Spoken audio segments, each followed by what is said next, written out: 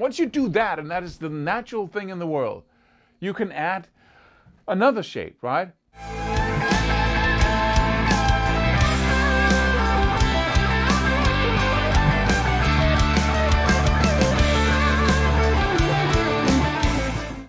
Don't practice the 5 positions of the pentatonic scale. That's a waste of time, right? Up and down like this. Why? Because guess what everybody's complaining about once they follow this system of learning the pentatonic scale, 5, positions, is that they fail to be able to go horizontally like this.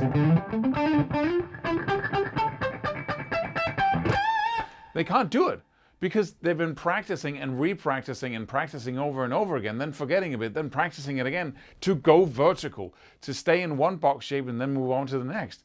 So if you have any chance, if you don't know all the shapes that you know by heart and you don't master every position of the pentatonic scale, then congratulations, the damage isn't that big yet, right? So that's really great. Instead, you want to practice what you want to learn.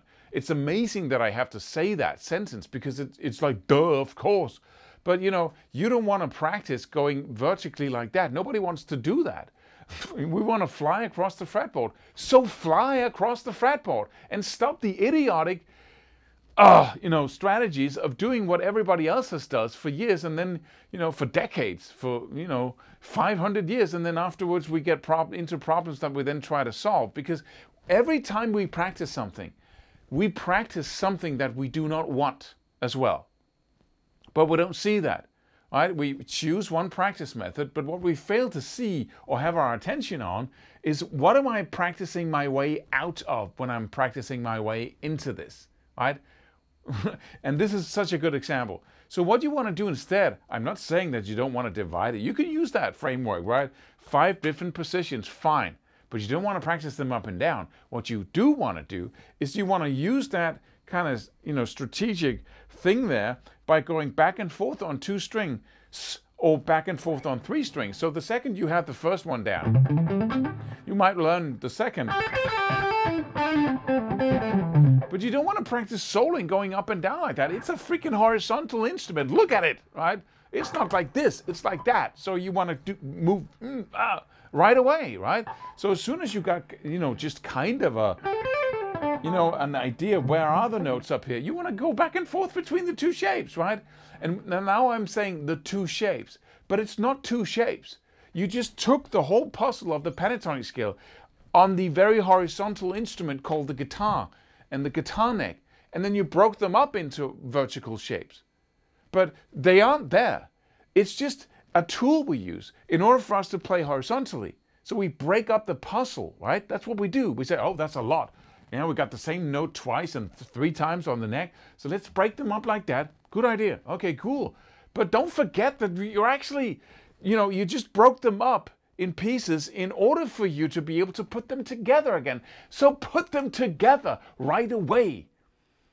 Magical thought, Einstein level stuff, right? No, it's not. It's just, come on. So as soon as you know how to go up, right, on the top 3 strings here, you want to go up. And you want to start playing licks and you want to start moving around.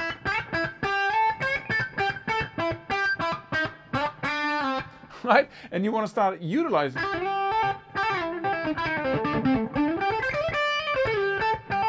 Right? You want to start going back and forth with a jam track in the background, improvising, having fun, right? And then you want to do it on the bottom as well. You can start with 1 string at a time, right?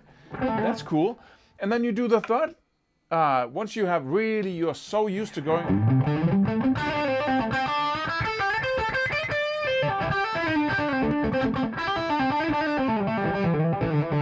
Right? Once you do that, and that is the natural thing in the world, you can add another shape, right? And go back and forth right there, and then back and forth here, and then right. But be sure you have mastery over one area before you move on, and you can have that easily if you improvise with it, instead of playing scale shapes up and down like a moron, right? Sorry, I'm not pointing fingers at anyone.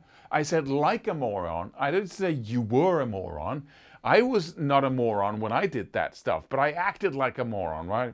We're told to do so. in books that we read or get, right? So, or YouTube videos. So, So go back and forth right away. Make sure you don't program yourself to go vertically up and down all the time, right? Why would you do that? That's idiotic. So enough ranting and raving. Now it's time to subscribe to this channel. Go watch the other videos and download the free course and give me a thumbs up if you like this video. And hit the bell icon. And that's about it. Oh, leave a comment, by all means. Leave a comment. I'm reading every comment you write. And I'm, getting wiser and better at what I do. So thanks for that. See you in the next video.